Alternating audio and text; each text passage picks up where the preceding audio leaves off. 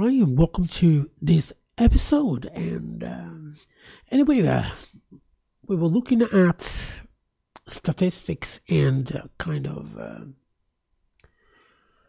find out if a system is down, or, for example, if there is a problem with a particular server, especially if you run virtualization like we do. So we came across this open source application, Statping, and I'm going to install it on my Proxmox on a demo server to see if is what we require. So, just have a look while I'm doing it, and I'm gonna show you the way I do it, and then it's up to you if you want to use it for your environment, for your home lab, if you have a server, for example. But again, we're going to evaluate the app and see if it's exactly what we want for the type of application we need. Anyway, without any delay, I was going through the page here on GitHub. Again, all the information in the description below. And it looks good. I mean, I could run it on Docker by just running this line of code. Perhaps this is what I'm going to do. But also what I did, I went through the entire code. And if I go to, let's have a look here. It's a YAML file, but I think it was another one here. Was this one here? Here we go, Docker Compose. And I mean, I can actually use this one here, right? And if I use this one here, let me copy this. Let me go over here. Let me go to stacks. Let me add a stack. Let me paste the code. And let me type a name. There we go. I might want to change the actual port if it's already been used. On this occasion here is not being used, but again, I'm going to change it anyway because I think I'm using it on a. I'm not sure if it's on DDNS here. I mean, I'm not sure. I'll tell you what, I'm going to leave it for now like that, just in case I'll reinstall it if there is a problem when I install other containers. Okay. So that's the way I do it. You might have a problem with the actual version, but otherwise, if I don't get any error, as I don't want to get wasting too much time. Where are we now? Yeah, we're here actually. Yeah.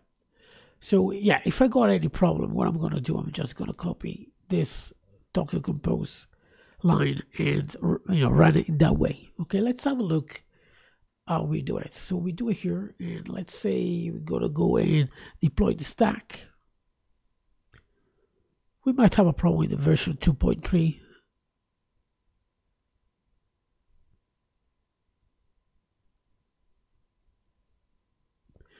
Is downloading the development version, not the stable or the final, right, or the latest.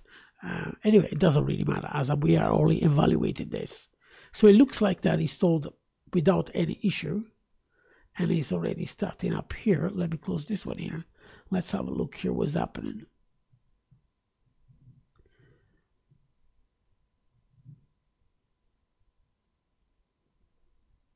So what I've done here, really, I didn't do much of changes inside the file. Let me go back. Let me have a look again.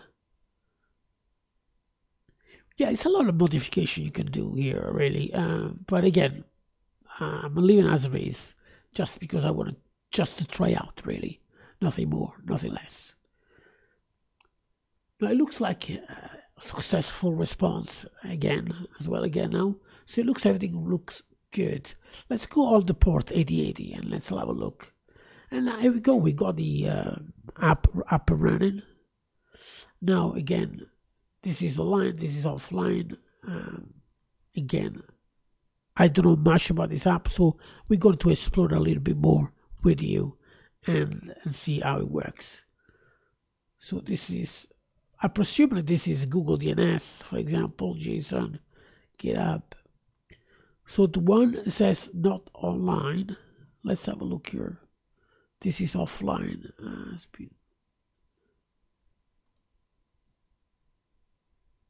Right. So technically, I don't see any menu. Let's have a look here. Let me do this a second. Do we have anything to add things?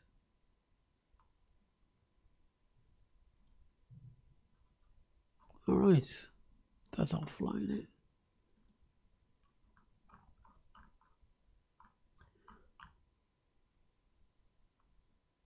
As you know, we also look in. Again, I done it before. I installed it, I think, a couple of times. Uptime Kuma. I think Uptime Kuma is really good for what we want. But we wanted something as simple as, you know, a little bit simpler than Uptime Kuma. Not that Uptime Kuma is not simple. It's because some of, you know, clients, perhaps, they're not that savvy on technology and they might find a problem. We want something that we can actually install it and just look at rather than, you know, play around with settings. But yeah, you can find Uptime Kuma somewhere here, right? Or just search.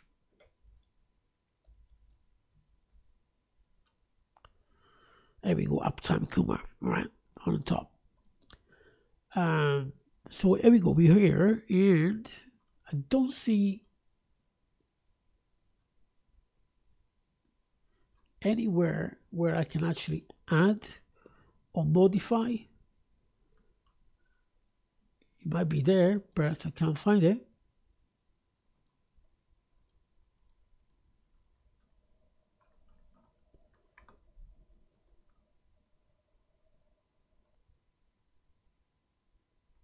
All right, so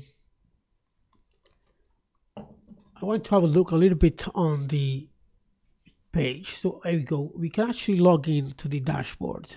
I think what you're going to do is /login. And I think the default is admin.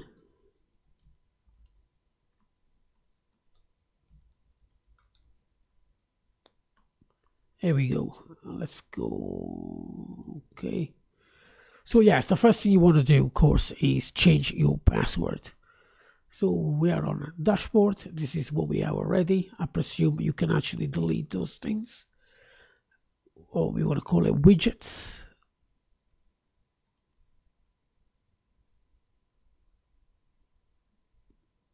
Services. Here we go. Yeah, we can actually change things. That is pretty good. And we can actually create a new services. Perfect. We can create groups names. And this is what we actually wanted, to create new users. And we can actually make us administrators or normal users. That's what we want, normal users. And I think it looks okay now that I got the,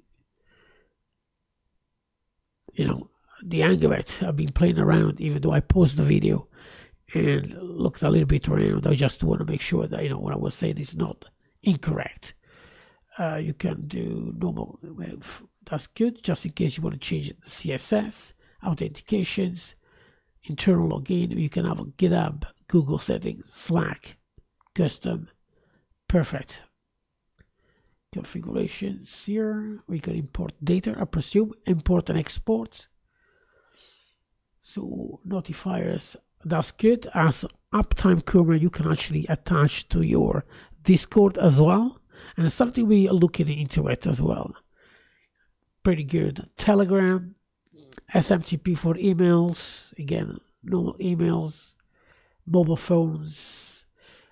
That's a good thing that you can actually have a app that you can actually install from the Google App Store or the Apple App Store. Okay, did I say Google App Store? Yes, App Store, not Apple App Store. Kind of confusing, but yeah, you understand what I'm talking about. We got variables here. It looks pretty good, and we got the logs. Right.